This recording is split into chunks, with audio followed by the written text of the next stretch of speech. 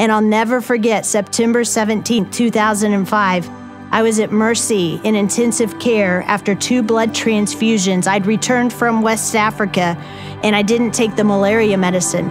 And the doctor had told my husband, who was praying over me, and Sandy said she was crying in the corner. They said, it's too late, we're gonna lose her, she's gonna die. And in that point, when I was unconscious, I saw Jesus. And the most beautiful eyes that I've ever seen, the Son of God who became the Son of Man, I'm standing in front of, and he said, Lori, you haven't finished the work that you've been called to do.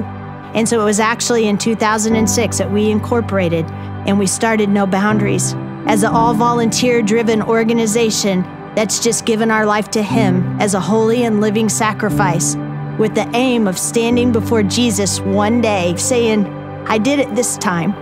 Here's my life, and here's everything that you had destined for me, and here's your full inheritance through what you've called me to do.